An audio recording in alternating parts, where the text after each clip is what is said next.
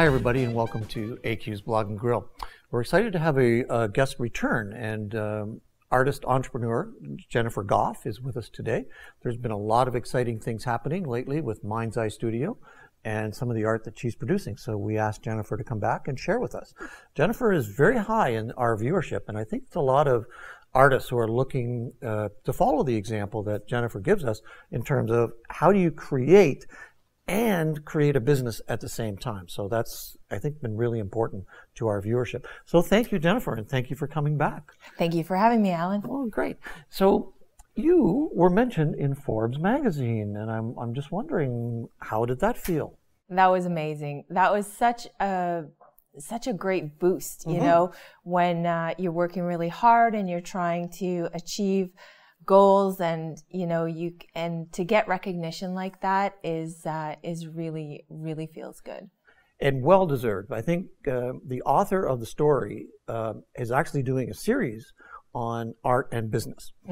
And so you were one of 14, 20 people across North America, even including Europe, that he thought was doing a good job in not just promoting yourself, but creating interesting new, what would you call your work? It's abstract contemporary?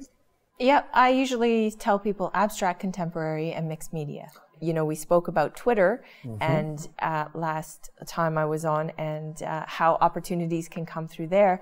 And the Forbes article came to me through a contact that I know through Twitter. Yeah. And Jason Borbet is a very well-known,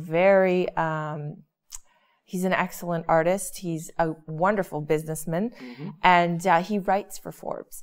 And so we were connected through Twitter, and he approached me to be one of 21 contemporary artist studios that he was featuring in his article. Yeah. I mean, one of the reasons you were in the Forbes article was because of your ability to combine the art and the business. And I mean, you quit a career and said, I'm stopping this and I'm becoming an artist. I mean, it was like a Saturday, and by Monday morning you were an artist. That's the kind of person I am. I like, once I make a decision on something, I usually just go 100% full force ahead. And the only way that I could see success as an artist was to quit my job and fully immerse myself into that world. And, it ended up being the best thing I could have done, the best choice I could have made. So you've got this mention in Forbes, which is great. So that's nice recognition. You've also got some exciting things happening. You've just done a recent installation at the museum here in the Waterloo region, where they have brought a touring show called Getting Naked, which is some works from the National Gallery of Canada that don't get shown very often. Well, first of all, to give a little bit of background about Getting Naked, it is a collection of over 100 works from well-known artists, Canadian artists, and that never get seen. So it's from, I believe, the Royal Canadian Bank of Art, and they rent out pieces of artwork. So these artworks all have nudity in them, and very rarely are those ones chosen to be rented. So what the museum wanted to do was sort of put those on display in a collective and sort of ask the question, why are we so uncomfortable with nudity? Why are we, why do we not want to see these pieces? So when David Marskell of the museum came to me and asked me if I'd like to do a commission piece for the exhibit, I was really excited because, as you know, I do painting for the most part, but I've recently been getting interested in installation work. So I wanted to do something a little bit out of the box, a little bit different for me, and I decided to do a peep show. Yes. So when you go up the stairs to go to the exhibit, mine is the first one that you see. And so there's little holes, and you peep through the little holes, and behind that, the film is playing. And so it's done, I called it Alien in Our Own Skin, to sort of represent how comfortable or uncomfortable we may be even in our own skin being naked.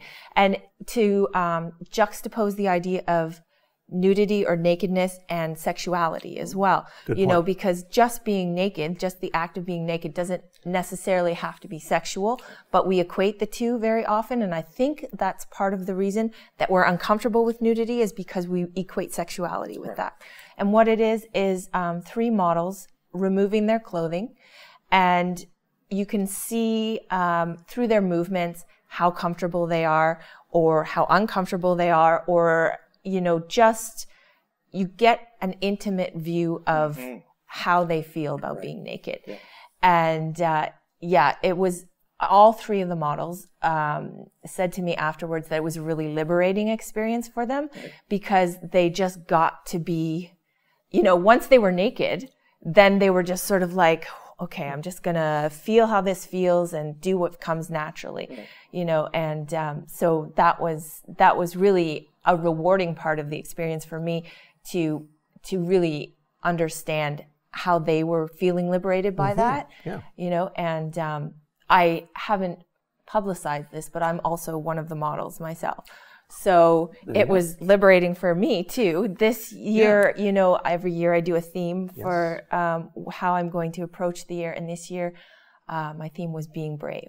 So this is one step towards being brave this year for me, to do a piece like that. Wow. I mean, we've spoken before about growth, right?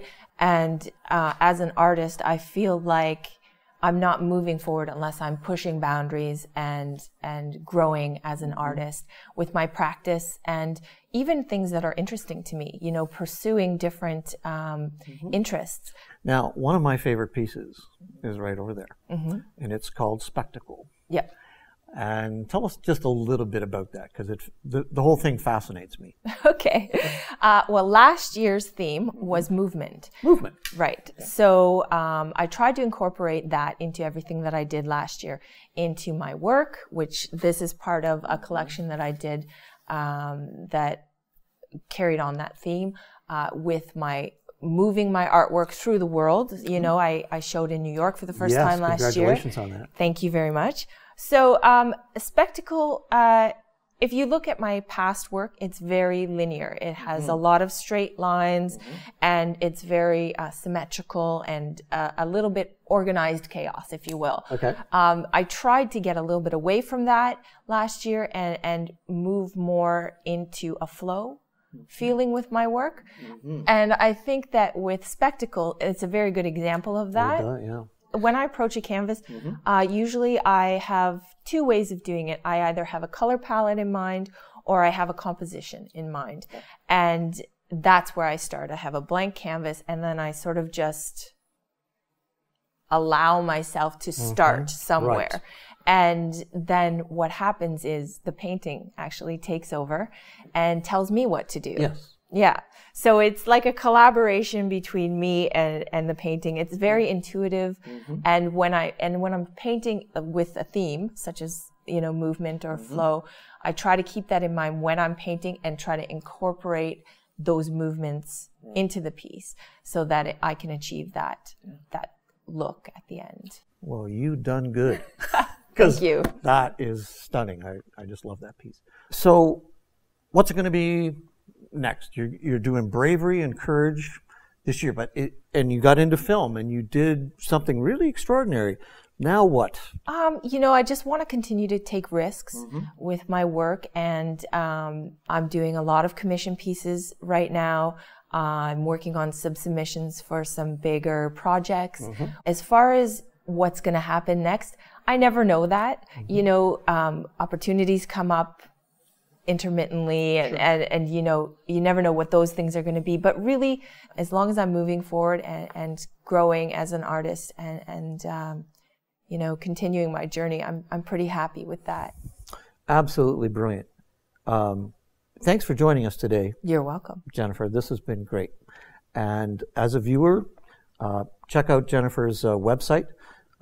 Her work is on display there and for sale. Absolutely. Absolutely, of course. Okay, so thanks for joining us today on AQ's Blog and Grill. It's always a pleasure to see Jennifer Gough and talk about her work. So, thanks for tuning in.